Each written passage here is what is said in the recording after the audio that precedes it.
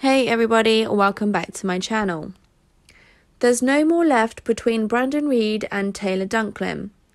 It's been confirmed that Brandon filed for an annulment on January the 2nd. This news is surely surprising considering that he is the first Married at First Sight star who decided to end his marriage before the wedding episode of the show even finishes airing. Lifetime confirmed the news in a statement. As with any union, some end up happily ever after and others don't, teasing that the reason behind their decision will most likely be documented in the current season of the show. Continue to watch Married at First Sight to see what happens with Taylor and Brandon, so the statement continued to read. However, a source close to the exes is confident and that they will be back together again.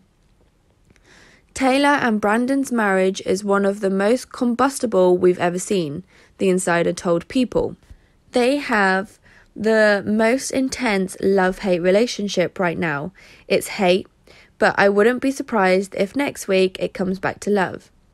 Meanwhile, another source said of their split, Brandon and Taylor's marriage seemingly took a turn when neither could see the bigger picture. On paper, people could see why the two would make sense. But marrying a stranger takes even greater effort to prove long-lasting. Brandon and Taylor are one of the couples in the current season 10 of Married at First Sight. Getting married in last week's episode, exchanging vows in front of cheering guests, Brandon said, "I don't know what the future will hold for us, but I promise that I will remember that you are going through the same exact experience as I am. I'm not perfect, but I will make mistakes and I will do my best to own them and become a better man.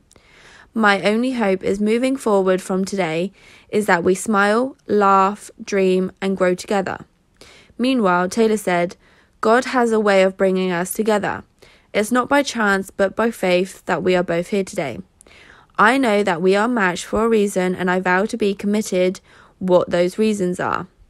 Thank you for listening. For more celebrity news, please like, comment and subscribe.